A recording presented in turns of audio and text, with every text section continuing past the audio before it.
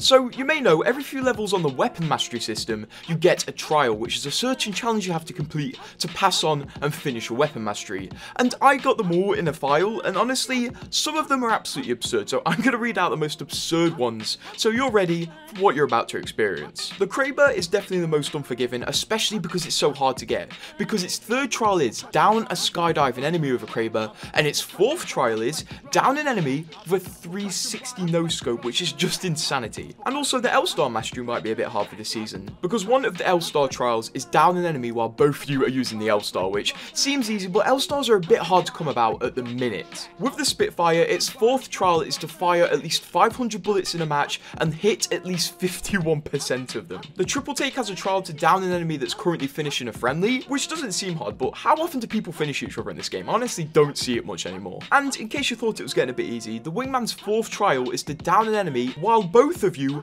are in the air at the same time, which seems like a bit of a pain to set up. And also the good old P2020. Respawn know we love dual wielding P2020s, so their challenge is to kill at least 2 enemies with damage coming from 2 P2020s in the same loadout in a match. So essentially, you're gonna have to run 2 P2020s and get 2 kills, which, you know, is a quite cool challenge, I'm not gonna lie. These are so awesome because it makes you use different guns in ways you wouldn't expect. So honestly, I'm a big fan of these, despite how crazy some of these challenges are. I'll tell you what, they really make you work for that pack when you get to level 100 on the weapon mastery. But what's the highest level you've got a gun to? I think mine's 4, and also subscribe.